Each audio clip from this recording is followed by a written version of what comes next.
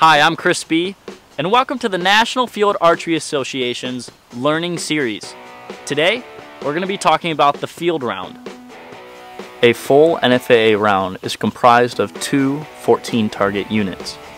Each 14-target unit has the same shots, but not necessarily in the same order. At each target station, each shooting division will have its own shooting stake.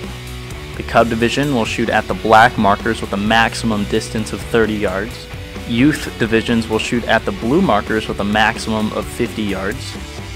Young adult will shoot from the white markers that has a maximum of 80 yards, and also the adult division will shoot from the white markers.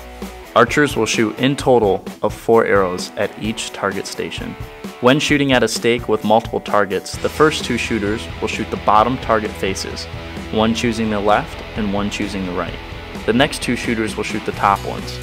When shooting at a stake with the fan positions, the same applies, except each archer will shoot 1 arrow at each stake, but will only shoot 2 arrows at each target face. Any arrow striking the wrong target shall be considered a miss.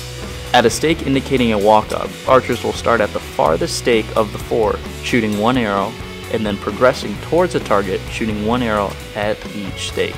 The closest targets of the day, and the easiest, will be at 35, 30, 25, and 20 feet at a 20 centimeter target. This will be shot similar to the walk-up, but each arrow will have its own individual target.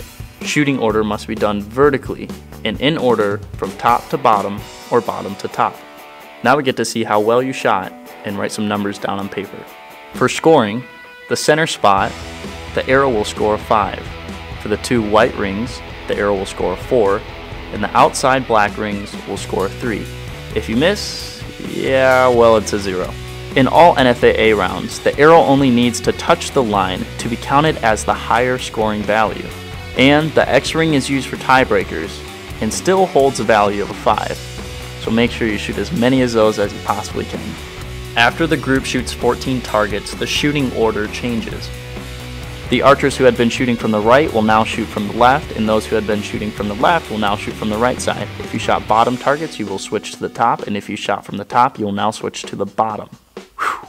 Arrows that pass through the face, but are still in the target butt, can be pushed back and scored. Off the ground skids or glances that land in the target will not be counted, even if, somehow, they landed in the middle.